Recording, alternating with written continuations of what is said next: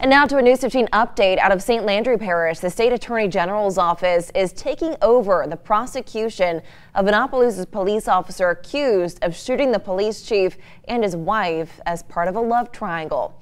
Savannah Butler, seen here on the left, allegedly shot Opelousas Police Chief Graig LeBlanc and his wife, seen on the right. She's also a captain with the St. Landry Parish Sheriff's Office.